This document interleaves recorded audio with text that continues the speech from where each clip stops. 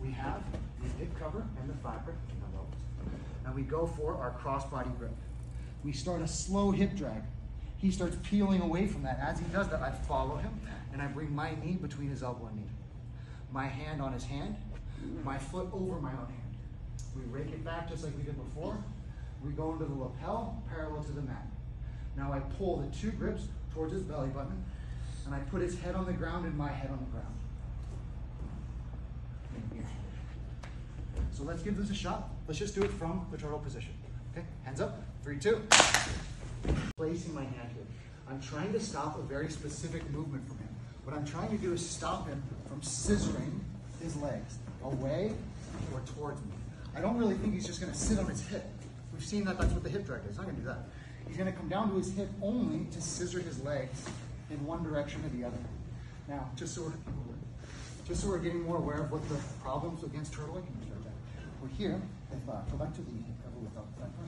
If there's no thigh pry here, I'm going to move my head away and my feet away and bring my knee towards him. And then we can start developing our guard position. So we sit back towards guard. So that's if I'm allowed to move away from him and scissor my legs. But if I can move towards him, then we can also roll back to guard and recover. So with that all said, we get to our hip cover, we have our thigh pry in. We're trying to straighten out our arm with our fist against the floor, so that if he tried to trap my arm and scissor and move me around, it's not gonna happen. If he comes up to referees from here, and he wants to run forward and escape, boom, like that, then we go double thigh pry. So we're here, he goes to get up, we go double thigh pry.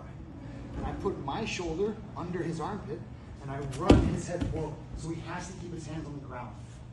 Then we can develop our seatbelt, things like this. So I bring this up to mention we're only doing one method for taking someone from a closed turtle to an open turtle today. But there are a lot of ways to do it. One of them would be a double thigh pry. I just want you to be thinking about this idea overall of open turtle versus closed turtle. This is one way of dealing with it, one way it occurs, but there are a lot of others.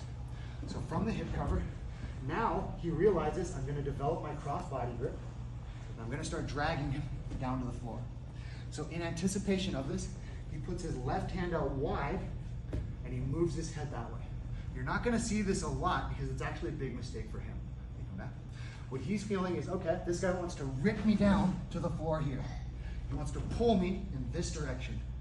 So Sean's thinking, well, if I resist and move to the northwest there, maybe I can stop. So as I feel that happen, right, I'm gonna bring my knee to the same spot it was in before, between his elbow and knee. I'm gonna place my hand over his hand, place my foot over my own hand, and rake his leg back, rake the arm back again.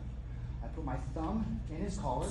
I'm looking for a grip where my forearm is parallel to the mat. It doesn't need to be a high grip, just parallel to the mat. Now I put my forehead past his elbow, and I pull everything towards his belly button.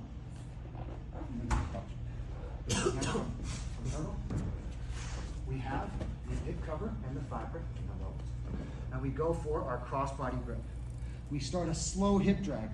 He starts peeling away from that. As he does that, I follow him, and I bring my knee between his elbow and knee. My hand on his hand, my foot over my own hand. We rake it back just like we did before. We go into the lapel, parallel to the mat. Now I pull the two grips towards his belly button, and I put his head on the ground and my head on the ground. So let's give this a shot. Let's just do it from the turtle position. Okay, hands up, 3, 2.